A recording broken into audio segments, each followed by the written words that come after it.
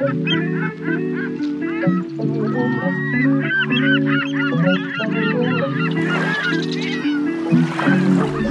we're the Boomershines, and we've done just under 6,000 miles of the Great American Loop, and we've learned a thing or two along the way that we would like to share with you. So we're starting a new series called Loop Scoop, and we will share our pearls of wisdom as we finish up the loop and before we have time to edit all of our adventures. We just wanted to share some things before we forget them. So this is episode number 1, and I'm calling it The Key to the Keys Marinas. This is the information that I was looking for when we first started the loop, because everybody kept saying, have you booked your marina in the Keys? Are you going to the Keys? Where are you going to stay at the Keys? And it was hard for me to kind of sort out what... Like over a year out.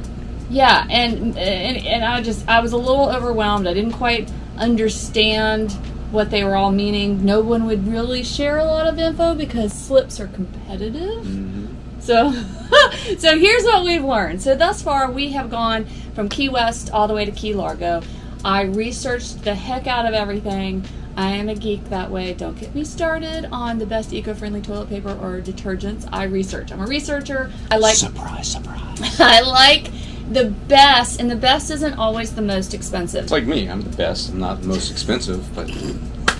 That's hilarious. So I have 3 tips, and then I will share my ideal best itinerary.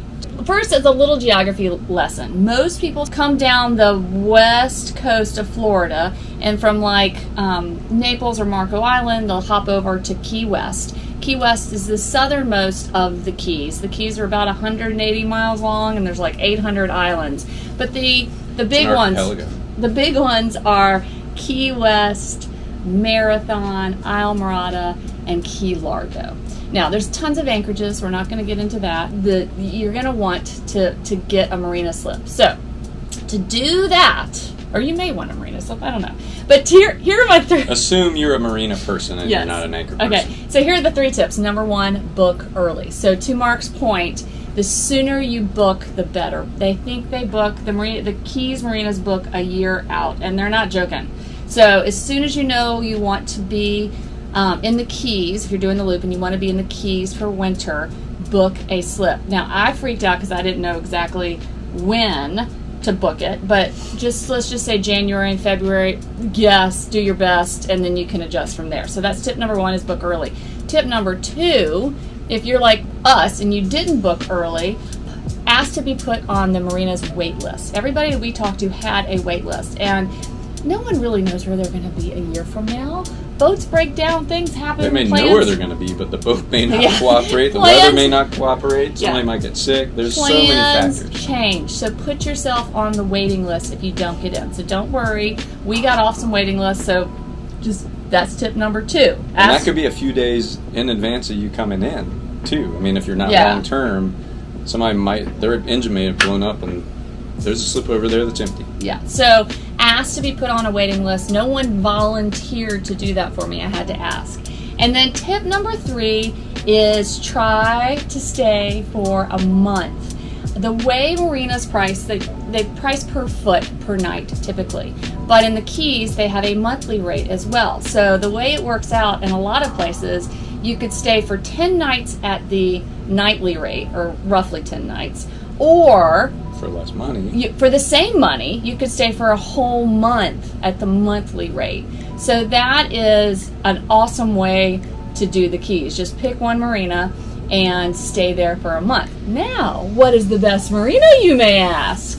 So now, what is the best marina in the Keys? The best, Jerry, the best. The best, again, is not the most expensive. The most expensive place we stayed is not the best, in my opinion. In our opinion. In our opinion. It didn't match. The price for the amenities didn't match. So, or the build-up or the expectation. Yes. So I don't want to everything's great. Being in the Keys is great. Life on a boat is great. So I don't want to bash any place that we've stayed. But I will tell you, if I were to do it again, this is how I do it. I'd come into Key West and I'd spend a few nights in downtown Key West. Key West is a really cool old town. There's things to do, there's sights to see. It's saucy. It's not a sleepy little village, although some people said it's crazy during the day and surprisingly quiet at night. Yeah, well, I would just stay in the heart of it. And there's a handful of marinas that are all right there, and they're like, each dock is its own marina. We did not stay down there, so I don't know which is the best, but they're all clumped together, and I don't think there's a lot of amenities. But stay there for a few nights so you can really explore Key West easily. So I would do that for a few nights. Then I'd probably go around to Stock Island, and I forgot to mention, Stock Island is like a suburb of Key West. It's basically connected by a very short little tiny bridge, and you can go back and forth from Stock Island to Key West. But I would go from downtown Key West 35 minutes on a shuttle bus. Yeah, not even that, maybe 20 minutes. Anyway, I would go and I would stay at the Perry Hotel for a few nights. Lots of loopers stay at the Perry. It is looper. It's like a looper parking lot with awesome amenities. Yes, it is. So I would stay there for a few nights. 2 pools. Bar, restaurants, 2 restaurants. ice cream shop. They have a free shuttle that'll take you to and from Key West. So if you didn't get enough Key West, or you don't want to actually stay in downtown Key West, the Perry's a great alternative. Free shuttle is key. Yeah, free shuttle is key.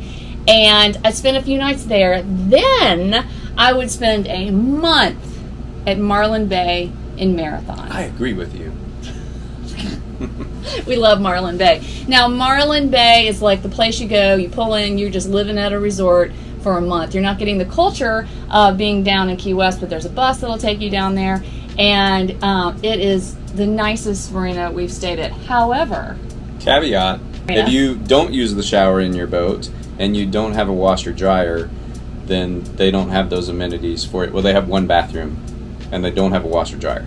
They have one shower that's located in the workout facility with the sauna and the spa. So if you want to shower off your boat, you have to, it's just logistically not as easy as a lot of marinas. So it is not designed for people who are using the bathrooms off their boat, and it does not have on-site laundry, but they do have a service that will pick up your laundry. Obviously, you pay for that. It is our favorite. So that is episode number 1 of Loop Scoop, our key to the keys, our tips and tricks. I hope that was helpful. If you have any questions, leave them in the comments below. Happy to share any wisdom and knowledge that we have about the keys now that we've done it and make your life a little easier. And yeah, if you wouldn't mind picking up 2 pieces of trash a day, that'd be awesome. Anything else? Nope. Okay. Good luck with your planning. Yeah. Shine on.